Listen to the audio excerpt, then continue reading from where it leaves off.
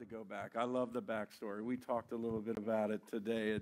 And you have an amazing story, amazing journey with Jesus. And it started in high school, right? You started attending. Tell us a little bit about that and how you got saved. Well, I started out just experiencing a whole different kind of experience with Jesus, I guess, at this summer camp that I went to. And I was a kid. I was in elementary school, and it became kind of this little lifeblood. And it was only once a year, 1 week out of the year. And so, I still was learning about God at home, but there was a realness there. And so when I was in 8th grade, I thought, well, I'm too old to be a camper. I can't go back anymore. It's all I had to be with them. And when I got there, I found out that it was under new management, and I was crushed, and all my people that I was kind of come see were gone. And it was like one of those, traumatic from my little teenage life, and realized that that those people there were really born-again Christians who were really, really passionate. Yeah. And so I just started to watch people, and the big thing was just they were very joyful, and they were very real. And I'm a very serious person, so it was really like, I need that, I want that, I'm going to go for that. That's what I'm going to do now. So you're watching them. So I just decided, we would have conversations, and it was just like this whole awakening. Wow. There's more to this whole Christian thing. And so one day I went down to the lake, in the woods. It was like just this beautiful, and I just... At camp. At camp. Yeah. And I didn't really know what giving your life to Jesus was, but I did it. So I didn't really walk down an aisle. It was just, And it was during, we were talking, Beth, you got saved a little bit after I did, it sounds like, but it was all during the charismatic renewal in the 80s, early 80s. Anybody remember what they called the charismatic renewal? I mean, the Spirit of God was just being poured out. And Keith Green, and there was so much going on. But the Spirit of God was just drawing people. I mean, thousands and thousands of people got saved and filled with the Spirit. And you're just sensing, it sounded like, nobody's really leading you to Christ, but they're sharing the gospel, and you're feeling the drawing of the Holy Spirit. Yeah. It was definitely, I can look back and see how the Lord put me here, and the Lord put me here, right? Like, so I would be bumping into him almost, And then I'm starting in high school, and I end up getting seated next to this girl I didn't know in my first period of my first class, the first day of school, and she was like, "You're a Christian, aren't you?" And she was a Spirit-filled believer, and she invited me to church. And we became friends, and that was kind of the opening of just, I got into a youth group, and just started really good experiences. I spent time with Jesus by myself when I was a teenager, a lot. Wow. And so I wanted to know him. Yeah. And so he just let me, understand him, and I learned the Bible, and it was so really good. The presence of God kind of just was rich in that time. And that's when, you started, is that the time that you got baptized and baptized in the Holy Spirit? I was in a youth group event. I got baptized in a swimming pool. It was a fun event. So anybody get baptized in a swimming pool? Nobody? All right. Well, all my experiences were like not in the church, I guess. At I don't the know. lake, in the swimming pool, and then I non-religious. experienced some the Holy Spirit's touch in my baptism. I just would experience the Holy Spirit in ways that I didn't really know what it was. And you're still living at home, right? Yeah. Yeah. And you're just, boom, the Holy Spirit's just moving on you, and you're going to youth group. And you received the baptism of the Holy Spirit, but it was like a bubbling up. And I was telling you, it's kind of similar to mine. It wasn't like, I got slammed and fell out, but it was almost like just a bubbling up of the Spirit of God. Yes, share that. It was a gradual experience for me. Yeah. I think a lot of people want to get deeper with the Spirit and try and feel like they're making these efforts, and it was just one of those, okay, just relax. Yeah, relax. Just relax, and God is with you. And so it was kind of a gradual, wonderful, beautiful presence of God that I knew he was really with me. And I was telling you earlier how just like once you experience the presence of God, you're kind of done. There's no one that can argue you out of the Christian life. There's no one who can change your mind because it's real, you know. And so I just had kind of that. So good. This is real, so you know, all that time in high school, I was going full bore with singing and you know, getting on stage and. Didn't make any connection between your Christianity and performing arts.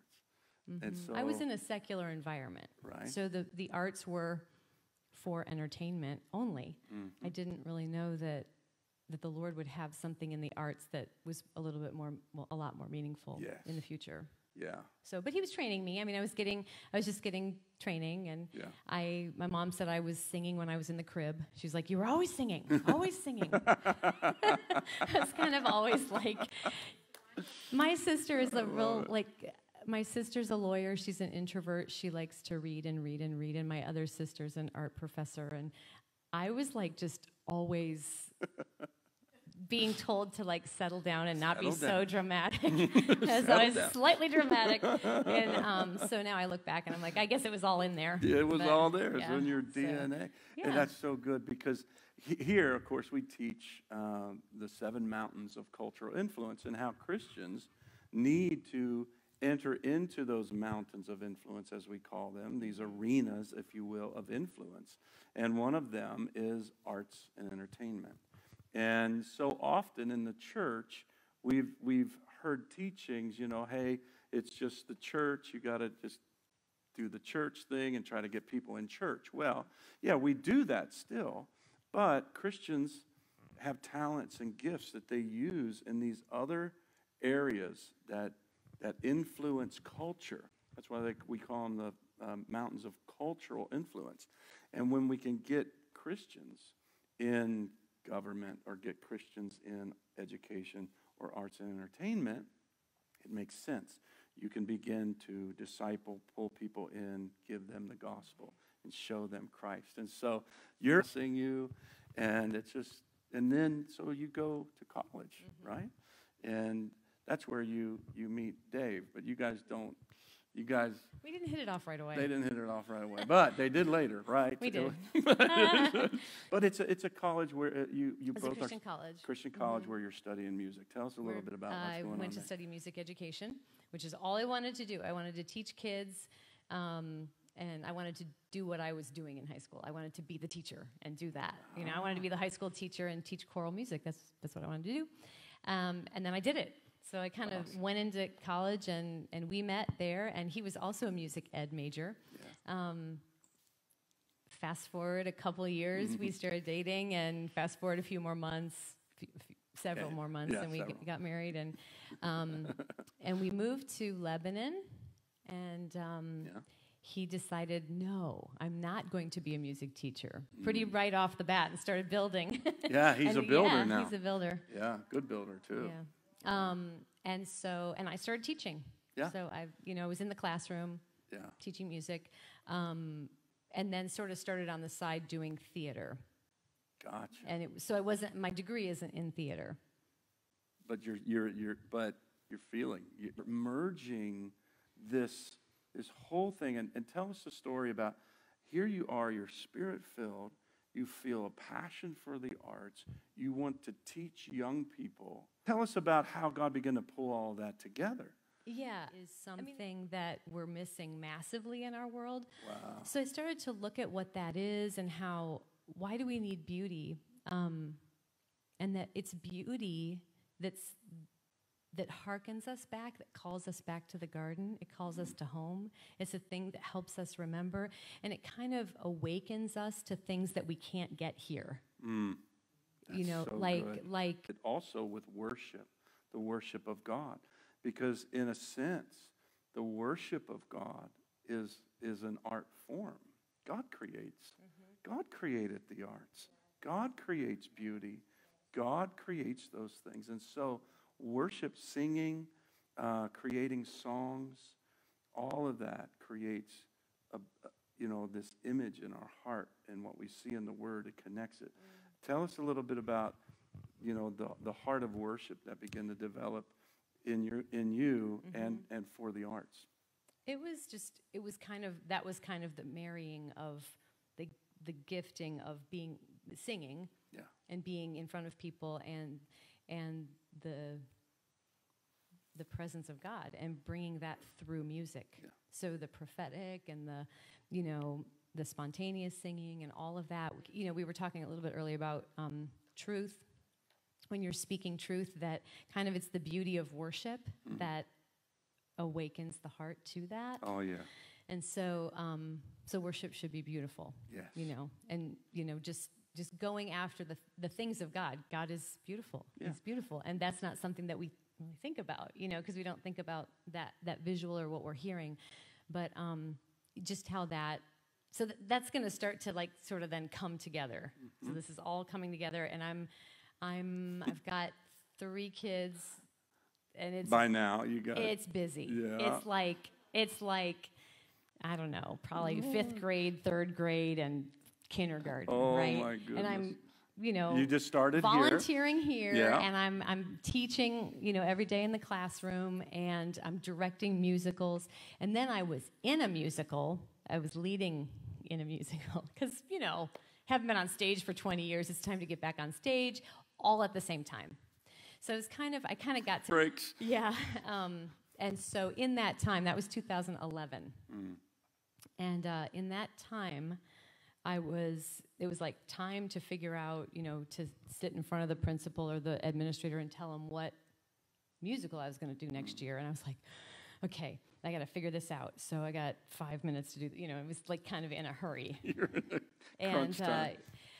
I kept reading script after script after script because I felt like what I was going to bring my students needed to be worthy of them. That what we do on stage, we memorize. So if you're going to memorize something, it's going to get in you, it's going to get in here and in here, and then you're going to speak it out. So it needed to be something that was wholesome and beautiful, and it was hard to find. It was hard to find. So you're searching for scripts, you're searching for... I was frustrated. Yeah. Because if it was wholesome, it was a lot of times boring. And if it was high and artistic, it was a lot of times not wholesome. Right. And so I just, So anyway, I was in that process, reading a lot of literature and a lot of scripts, and under the gun. Now, I remember was that in the Crucible? Was that right before you wrote? So New Year's Eve, I finally, we've had Christmas break, finally breathing, and I'm like, okay, it's time to remember the Lord. Have you ever been in those moments where you're like, okay, it's been just a few days since I've been in that word, because I've been just going and going and going. So I'm sitting in my bed, I can remember the moment, and I'm like, Lord, it's New Year's Eve.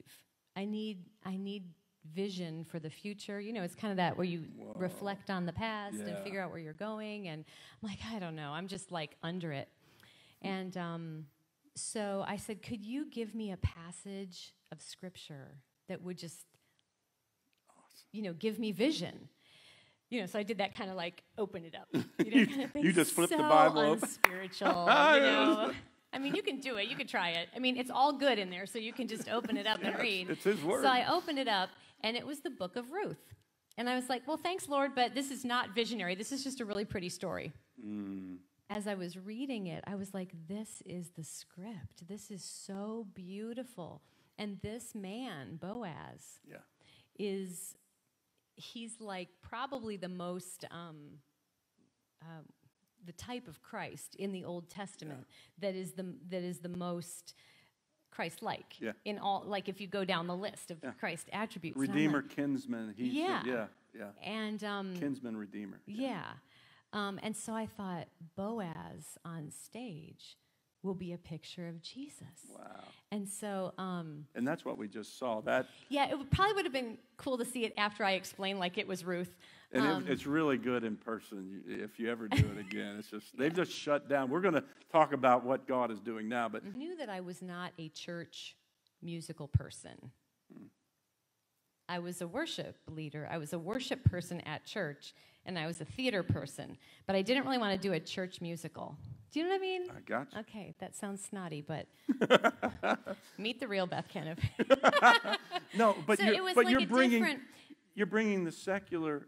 You're bringing Christianity into the secular, and it's you're not trying to overemphasize. Yeah, I knew that You're it being wasn't more going to be subtle. a church musical. Right. And I just knew, well, I didn't know anything at that point. I was just like reading the Bible going, this is, and it's too bad I don't write musicals because I would do that. I would write that if I wrote musicals, You're talking to God like that. Or you're Yeah, talking and the to Lord's yourself. like, you're going to write that. I'm like, no, I direct musicals. I am in a musical. I teach music. I don't. So then like I said, we were really busy. Put that aside. I didn't completely forget it, but I put it aside. My brother-in-law, Dave's brother, is a musician, composer, music teacher, worship leader, but he's an amazing composer. Yeah. And he says to me, "Hey Beth, let's write a musical." Just out of nowhere. He Like- didn't know that you were. No. And so I said, "Okay, all right. Well, I hope you don't have an idea because I already have the story. I already know what the story is." And he's like, "Okay." And then we both kind of got busy, and we didn't forget about it, but we just, And then I also work with a guy named Jeff Smith, who he writes all the shows at Kings Island, and he's an orchestrator. And he lives right down the street. And I was teaching his kids at school. And when I was in the middle of directing a big show, and he always played. That was 1, 2, in the 3. mouth of 2 or 3 witnesses, let yeah. every word be established. So, Right? anyway, Come on, give the Lord praise right there. That is just so good. I mean, know that the Lord orders your steps. He orders our steps. He knows where to take us. He had you in the neighborhood. He had you marry Dave. I mean, there's a lot of years prior. But it's so interesting that now you're pulling the Word of God, and you're going to put this on stage in kind of a Midwestern, early 1900s That was the other thing. format. When I was looking for scripts, I was like, I really want to do something in the 30s for whatever reason. So when I was looking at Ruth, I was like, well, I don't really want to do it with biblical robes on. So I think I'll put it, let me think. I need a famine. It's the first thing you need to tell the story of Ruth. You need a famine, yeah. And I need a foreigner. And so anyway, so it's the Dust Bowl in the 1930s in Kansas. Yeah. And that was a famine. And Kansas is the breadbasket of America. And in Israel, it's Bethlehem, which is the house of bread. And so it was like, this is where we grow wheat. And so it was just, her parents get deported. I was learning about the deportation in the 30s of Mexicans. And so then she meets this farmer. She comes back to Kansas, and she meets this farmer, Bo. For Boaz. And they live happily ever after. And that was 2013.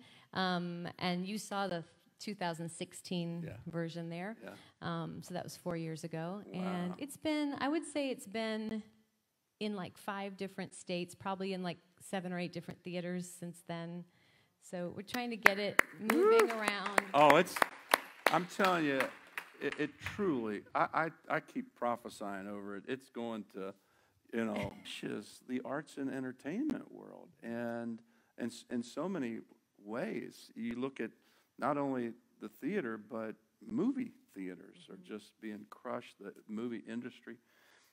But God is doing something in you. He's speaking something about this season. And you're still working it out, but there's something of a reformation we talked about that God wants to birth. Out of ashes comes beauty. After I talked with you today, I thought, beauty for ashes, Lord, this reformation in the arts.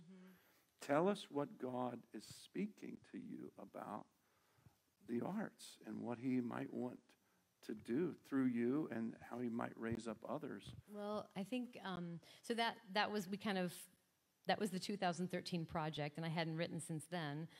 And it was sort of time to do it again. So we had scheduled a 2020 premiere takes place in the 1800s in Ireland, And nobody's seen that yet. Nobody's seen that. It's all still right here. It was supposed to premiere 2 months ago, just like this one. And it's all good. It's okay. But so all that to say, we were like moving towards this, new big show that I had been writing for the past 3 years. And it's, now we're going, okay, what is this? Wow. So that was like, putting on the brakes. But I think the thing is the Lord just saying, just keep planting the seeds, just keep being steady. And, every time I look around, you look around and you just get, your hope goes down the drain, and you can get anxious very easily. So I would just kind of I can't do anything about anything. I can just do what God gave me to do. Right. So I'm just going to do what God gave me to do. That's and, good. When God happens to give you a gift that's a little bit more overt or that draws applause, it's not better than a gift that's quiet and that does not receive applause. Right. Frankly, I think that he values the ones that don't get applause even more. Amen. Because you have to be faithful and so what I do, people, this is great, and that's easy to ride on that. And so I have to watch out for that. So that's just a little pause that I had to put in there. But that's important, that whatever the Lord has given you to do, how simple and small it feels for you in this season. Because right now it feels like everything is like we can't move forward, sort of.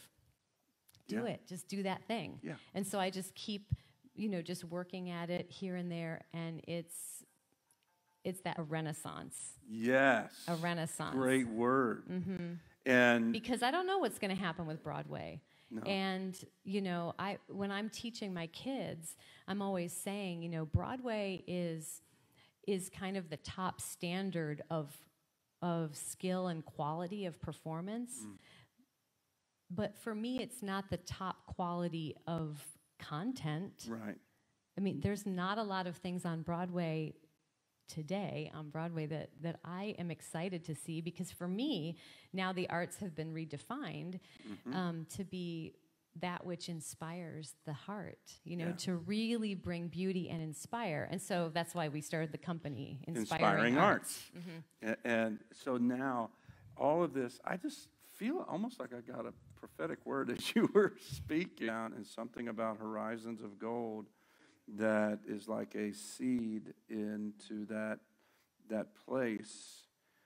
Father, I thank you that this incredible pageant, Lord, this incredible play is a seed for the Renaissance, Lord. I ask you to lead Beth. Just show her. She's listening.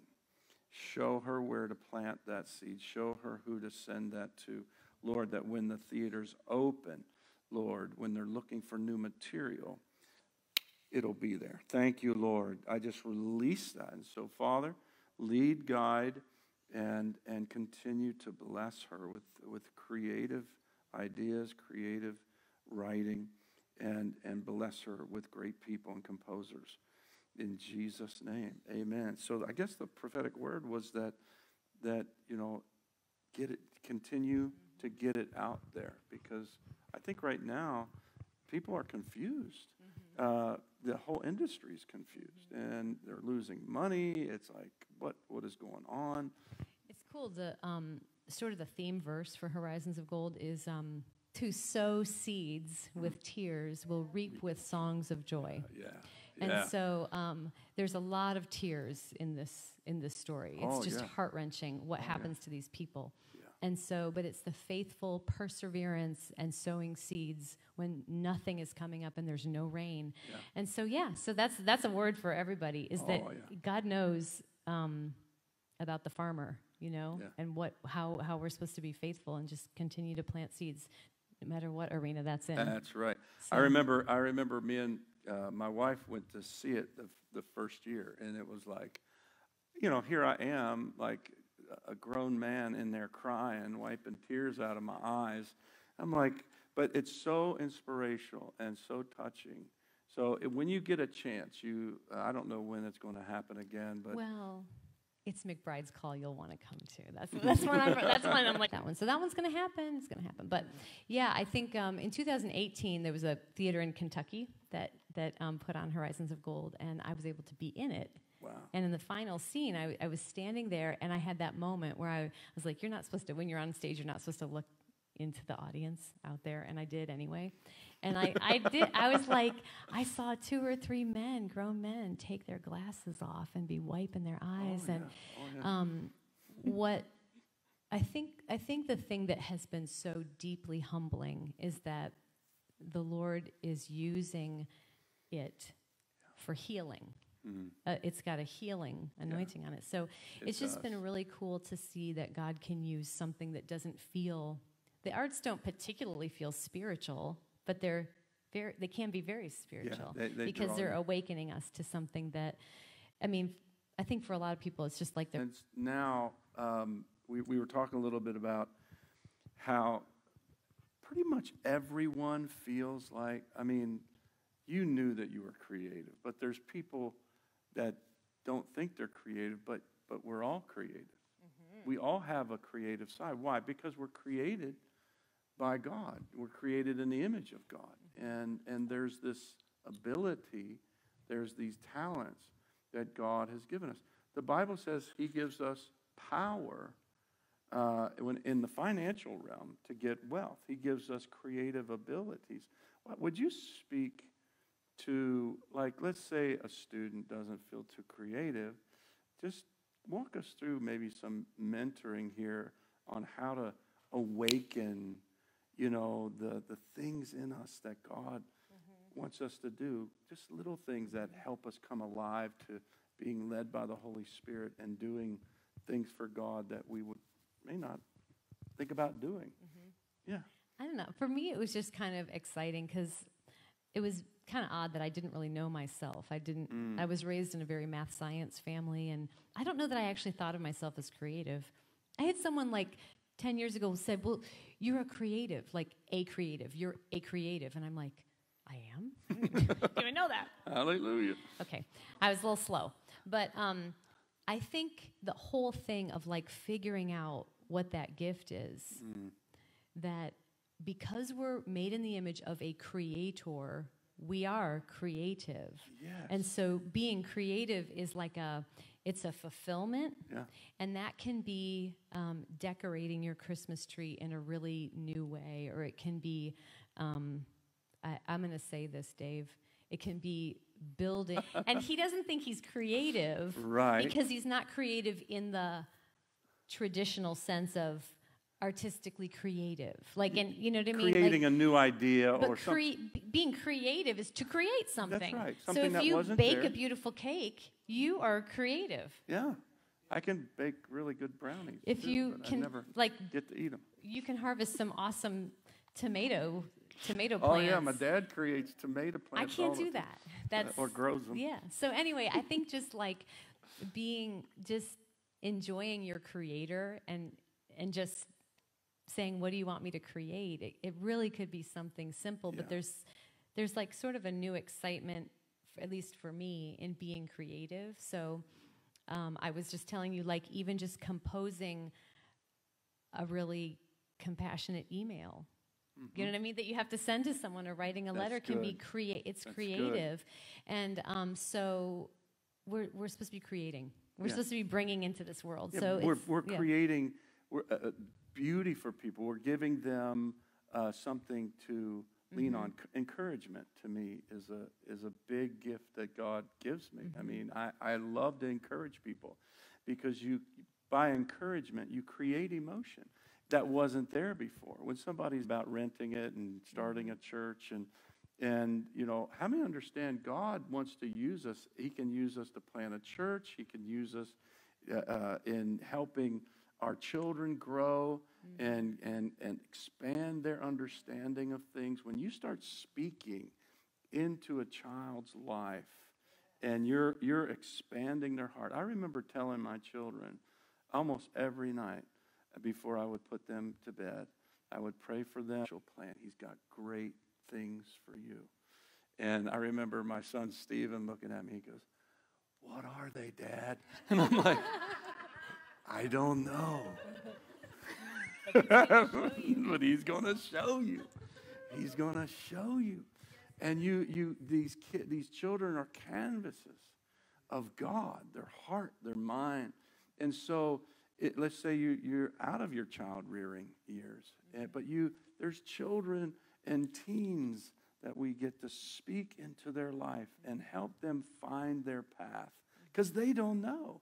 You were creative, but it didn't dawn on you that you were because nobody had really told you that. But I think even just finding purpose, finding a deeper purpose. Like if you're good. really good at hospitality, I'm not really that good at that. I mean, come on over, but we might have pizza because it's not my gift, right? Right? But if you're really good at that, know that there's purpose in it. So I think the big thing is like there's actually beautiful purpose in whatever God has created you to do. Yes. Instead of just not good at what you're good at. Right. You know? Yeah, don't minimize. Don't minimize. What God has And especially in this do. season, we need to be doing things that bring fulfillment, that we can say, I have purpose to get out of bed, and I'm going to do that little thing or that big thing or the thing that I can't see the end of because I don't know how it's going to turn out. So we keep, if you're a teacher these days, every day is like, how is this going to go? How's this going to go? So with our theater company, so we've been a fledgling theater company for, four solid years, and we've done 8 big productions and with big casts and very successful and junior high school, college age. Come on in. So our theater company has always kind of wanted to do something at Christmas time, but we've always been really in the cycle of what we do, and people are like, Christmas is just it's so much, right? Yeah, we've never done like big productions here because I'm a family guy. I know that people are family people here, and they love to spend their holidays with family. So we're not doing big pageants. But you came, and you had an idea about doing something with Inspiring Arts here for Christmas. So share that. We thought that maybe a church, if we were in a church, we could do something for people just to be back into a way that we could really share something beautiful and something that can bring hope to people. And so it's going to be a little bit scaled down because it's going to be right here. It won't be in a big theater. Okay. It'll be right here in the sanctuary. At LifeChurch in the sanctuary, and it's called Legacy. It didn't exist about 4 weeks ago, so I'm still writing it. I'm still conceiving it as So we're already in rehearsals. I'm sort of also a risk taker. Also, be a risk taker because it's really kind of fun to just go out and just start something. Like I'm like now I have to depend on God because I have all these people in the cast and we're coming to rehearsal and I don't have the whole thing written, but it's in there. It's fine. But 4 weeks ago, you come to Kathy and I, and you won't say that. I won't say that again. But it's so cool. Tell us about it. What is the journey of Legacy? So it's about a girl who's 20 years old, and she is kind of had it with 2020. She's just, under it, and she's like, nobody gets me because my life got ruined, and, if you're old like me, it doesn't matter, but when you're 20 years old and your whole life gets ripped out, so she's got a little bit of an attitude. She comes to her grandma's house for Christmas, and they're putting up the decorations, and she sort of has a little tirade and kind of embarrasses the family and is a little disrespectful to Grandma. And Grandma's like, honey, why don't you go up in the attic and find that box? I'm missing one of, it's an old antique box full of letters. And it is letters of her great-great-great-great-grandmother. So anyway, the story the audience will be taken through American history, through all these different pieces of this girl's family. So she finds old newspapers, and then she finds an old diary of her grandmother, and she finds that all these people, each stop along the historical path is Christmas Eve. Yeah. So the letter is dated, 1845. It's December 24th, 1845. And each person who writes the letter is also 20 years old.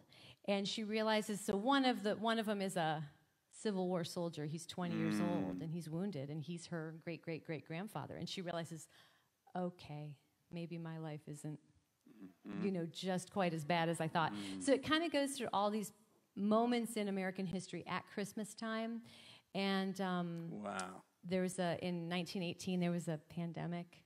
Really? The Spanish influenza. Yeah. And so she kind of goes through all things. She finally finds the box, and she's like, okay, she opens it up, and of course it's the Nativity. She takes out Jesus, and she's had to, she kind of has to come to terms. Each one of these letters is written to, mom or sister so-and-so or whatever. And the last thing that they say in the letter is keep the faith. Keep the faith. No matter what you're going through, keep the faith. Wow. And so she gets to her grandmother, and her grandmother is my mom's age, right? So she grew up in the 60s, and there were riots in the streets. And so at every stop along the way, we can see a little picture or a big picture that was maybe even worse than 2020 in one way or another. And so... So keep the faith. So she's confronted with this, and her legacy, that's the name of the show, her legacy is the faith of her family, that she has to make a decision if she's going to carry on. And it's so good. And choose to. So good. spoiler, she does choose to. But yeah, she's visited by all these different people, and each one is a true story of American history. Yeah. So it's the events of the day. Grandpa, how many had grandma, grandpa, mom, dad, great-grandpa saved? Anybody? So there's this history. Now, if you don't, of course, you start your history. That's right. You start your legacy now, and you break those things off. My mamaw, I call her mamaw, she was really the only one that was saved that I remember. But my great-grandma on my dad's side, great-grandma Rice, was a powerful. Yeah, on both sides. Yeah, but you don't know who was in that line and who prayed for you without even knowing. How unaware she is, yeah, and how unaware we sort of are we're not as connected to our family as I think maybe they were in the past. But so it's been cool just to be on the journey of like writing something and being, the other one I'm writing in this really long process, but this one I'm writing completely under the gun. And so, and this is all going to take place in December. Yeah. Legacy is going to happen right here. They're not really allowing it. So yeah, the restrictions on the theaters, of course, are a little different than the restrictions on a church. So hallelujah. We're in a church, we're going to do it. So we are going to be distanced, and I think we're going to hit all of the requirements of the state anyway. We're going to be extremely careful, and but I'm excited. We want to work around things and make it and just plow through. And so, you're doing auditions right now. Done. No, those are done. Yeah. All right. So you got your cast and everything. Yeah. Tara Hill's going to be in the show. Tara, our worship leader. Jackie. Come on. Jackie. Is that Jackie back there? Is Jackie? Jackie. Wave at us, Jackie. Jackie's going to be on stage. She's just like this. She's like, move on. Dave, come on up here. I tell you. Dave's going to be in the show. Yes, of course Dave will be. I just feel the presence of God. When we were talking about, especially to create a message from what God is speaking to me. We don't look at it that way, but it's for real. That's right. It really is. And so at work, think creatively. When you're going through whatever your day brings, what is God saying? How can I bring beauty into a bad situation? How can I bring the presence of God into a situation that isn't so wonderful, and allow the Holy Spirit to have his way? God is creating out of bad situations in your life something that is going to bring him praise and bring you a blessing. He's doing it right now. It's happening. You don't have to wonder about it. It's going on right now.